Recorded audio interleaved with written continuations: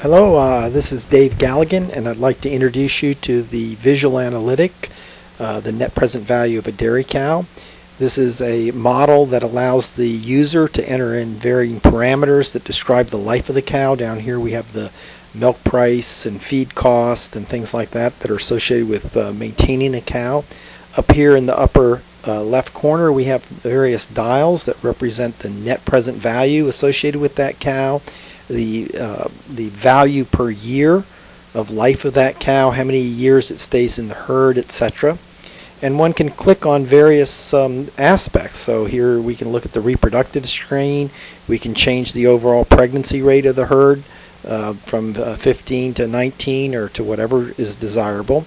We can also look at BST technology, where we look at having a 10-pound milk response. We can also look at the economics of this.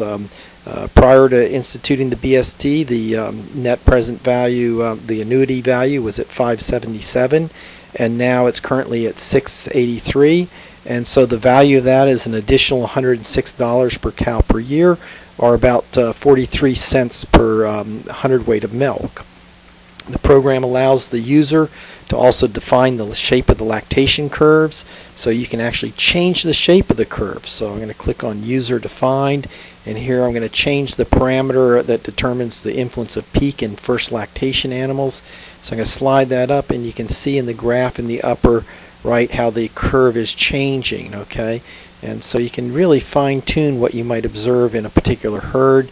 And if I unclick this, I go back to the default levels that were in the program to begin with. You can look at varying finances. We can look at the addition of additional investment or changing the debt per cow. And of course we can look at other costs that are associated with managing a dairy herd, the labor associated with managing a dairy herd, etc.